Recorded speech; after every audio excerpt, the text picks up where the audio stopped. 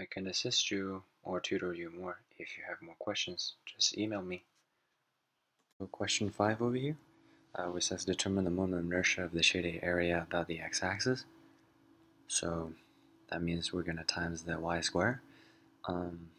We're not going to flip the strip this time. We're going to continue using this one. Using the vertical rectangular forms.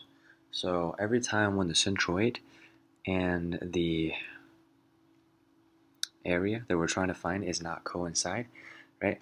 So we're using the eyeball method, right? So we're doing from the x-axis, so we're looking at this way. So we're looking at this way. What is the centroid of this shape over here? It's in the middle, right? Because if we're looking at this way, since we're doing x-axis like before, then it would just be right in the center because this is infinitely small, dx, right? But, you know, that's only for y-axis. For x-axis, you know, it's the half of this entire thing. So we're going to have to use the parallel axis theorem. So that would be equals to dxl dix equals the half 12 times base times space times height cubic. So base is dx and height is y to the power of 3 plus the area area times distance squared, right? And area is y times dx, and the distance is here to here, which is y squared. From the center times the distance of the centroid of the shape to the x-axis, right? So that would be y over 2, and this whole thing squared. Okay, and it's a handful. I mean, I can't really, you know, give you a lesson on this. It's just some equations you got to measure. Initially, it looks like this, right? BH3. This is for x-axis plus DAD cubic, right? AD square, the best according to Dr. Jeff Hansen. It's the best. When is the best music produced? AD squared. Anyway, that's one of the way he taught me. That's how I memorize it. And this is just sort of like a thing you gotta remember. This is for doing x, and for doing y is HB cubic, right? This is for y, this is for x. But anyway, let's continue.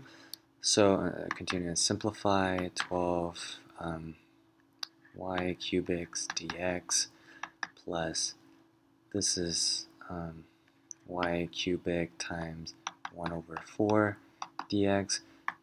Everything is the same, so we can plug each other with these numbers at the front. So this is 3 over 12 plus 1, 4 over 12, 1 over 4 y cubics dx, right? But we're doing dx, so we have to, you know, do y, say y in terms of x, right? So what is y? Y equals x to the power of 1 over 2. So that would be x to the power of 3 over 2, because this is there's a cubic here. Dx equals 1 over 4. And 1 over 3. 1 over 3 over here. I just realized, yeah.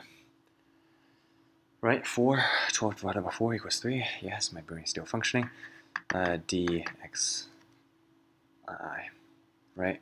Divided by dx, so dx, right, of iy, which is ix equals this whole thing, is 1 over 3 x to the power of 3 over 2.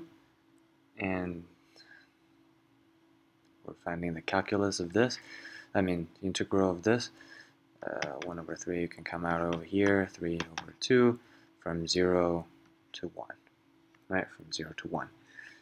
And that should gives me, I think don't need to write this again, times x to the power of 5 over 2, 2 over 5, 1, 0, right? That would be 1 times 2, 2, 2 over 15. And that should be the moment of inertia around the x-axis. Alright, hopefully this question was helpful. And yeah, it requires you to use the parallel axis theorem. And it's a little abstract. Can't really find any good videos that explain this. Dr. Jeff Hansen didn't really explain it. But anyway, just do it through practice, right? When I was taking this exam, I did like, I don't know, 20-some problems just on this. Just, eventually you figure out the pattern and just sort of memorize it. It will make more sense when you go to solids because you actually start to use it and, understanding what it means in real life. Anyway, hopefully this video was helpful. Good luck on your studies. I'll see you in my future videos. Bye. If you have more questions, specific questions you would like me to do, please comment in the comment section down below.